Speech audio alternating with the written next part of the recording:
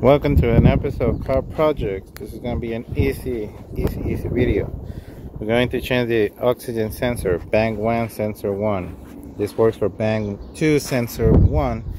It's the same. This is on a 2007 or 8. I think 2008 Nissan Frontier. It's the Nismo one, 4x4. Okay, but it works the same with the regular one. The first step you want to do is going to remove the tire so you can have access, and I'll show you where bank 1 is. Down here. So once you go underneath, you barely lift that, and then right here, that's the oxygen sensor, and then right there, that little white thing like that. I hope you guys can see it. See that little white thing? That is the connector. Okay, now word of advice: before you do this, make sure that the car has not been driven for at least 4 hours or 5. Preferably you will want to do this early in the morning when the car rested overnight, because these pipes right here, they get extremely hot, and therefore making the oxygen sensor extremely hot. If you live in an area where there's a lot of wind, a lot of sun, this can get heat up pretty good. So what I ended up doing is I used a fan.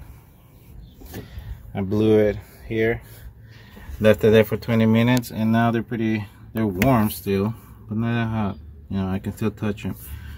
Okay, and the reason is you want to put your hand, you're going to be able to put your hand through here and here in order to disconnect it from there. So allow me to show you that. Okay, so as you can see, your hand can easily fit here. The only thing is that you got to be careful with these metals right here and the metal right here, because they tend to get really hot. Okay, but it's basically putting in a clip and unplugging it. So put your hand in.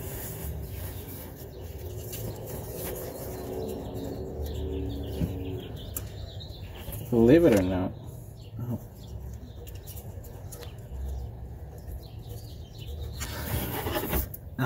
it is so pretty hot.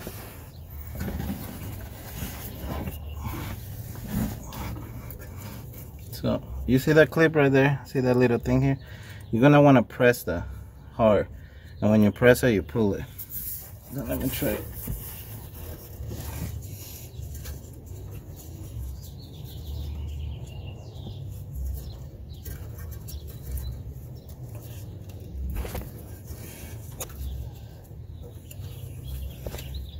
Believe.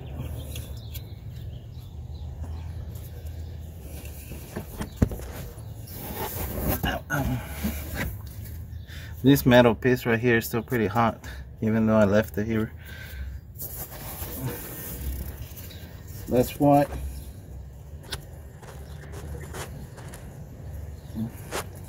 it's a lot better if you do this overnight when the metals are not hot.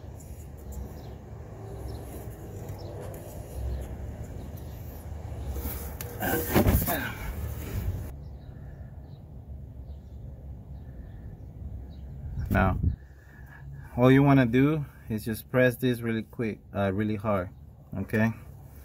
Because it's still pretty hot, everything around. I'm trying not to get burned, and once I put my hand, you won't be able to see it, but just trust me when I say all you got to do is press on this hard and then pull on the oxygen sensor, and it should come off.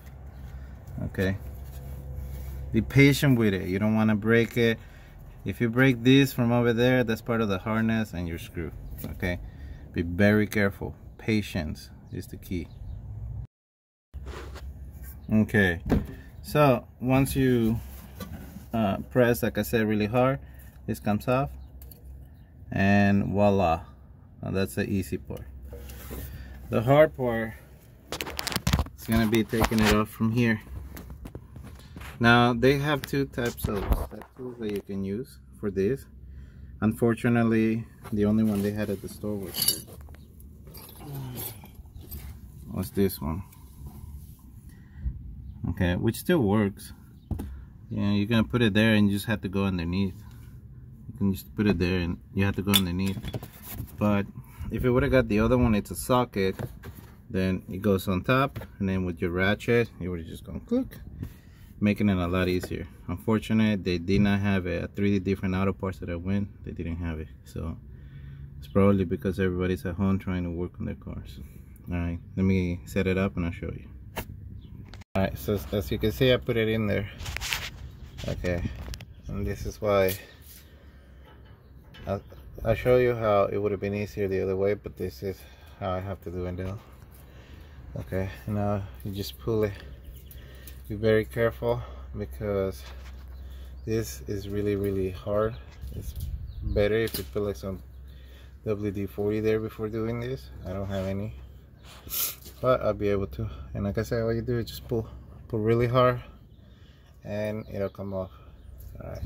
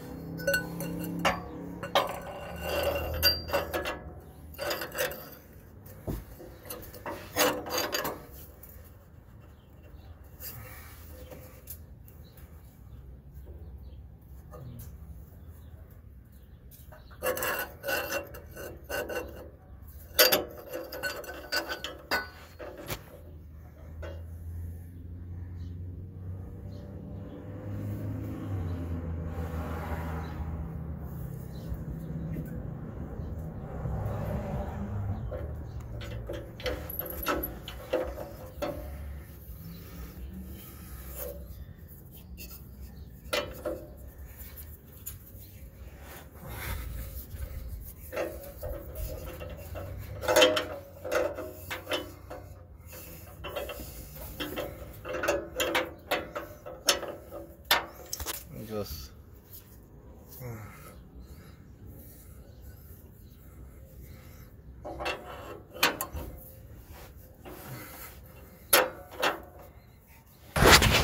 okay, so I was trying to do it the correct way, but it didn't work. Luckily I have a 22 long range. It fit perfectly there. And I grab the hammer and then just hammer it down and loosen it up. Okay, I can show you right there. Okay, now just loosen it.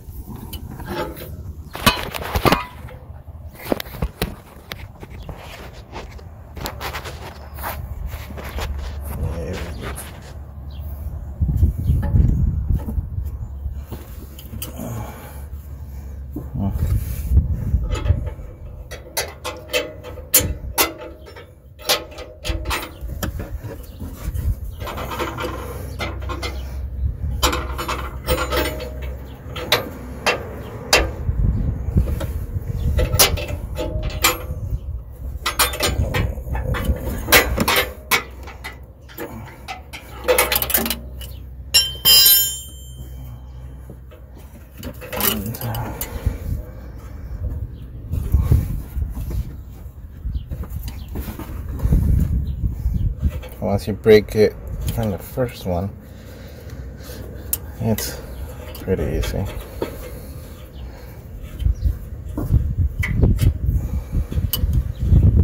Just uncomfortable, but easy. And there you go. You change. Now we put the new one in. It comes with pre anti-seize, but you can add more if you like. And pretty much the same procedure. Okay, you're gonna tighten it by hand, then tighten it with the tool. Which again, if you would have gotten the socket one, this would have been a lot easier. But then again, nothing is ever easy when you're working on cars, is it?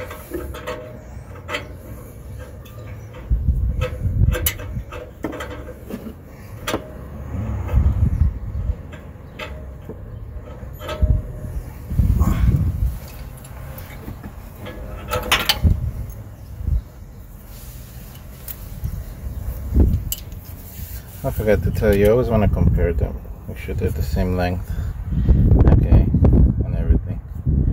Alright, make sure that the connectors are the same. In this case they are. So just tighten it, plug it back in, and you're done. Okay, there it is. So once you tighten it by hand, oops, you're gonna grab the wrench, the correct wrench, whatever you have, and then this, you plug it back in. Remember what I showed you? Right there, you can see it right there. Right there. Okay. And that's it. You're done. Put the tire back on. And you're set. Okay. Thank you for watching. Please subscribe to my channel. And put a like on the button. I really appreciate it. Thank you. Bye-bye.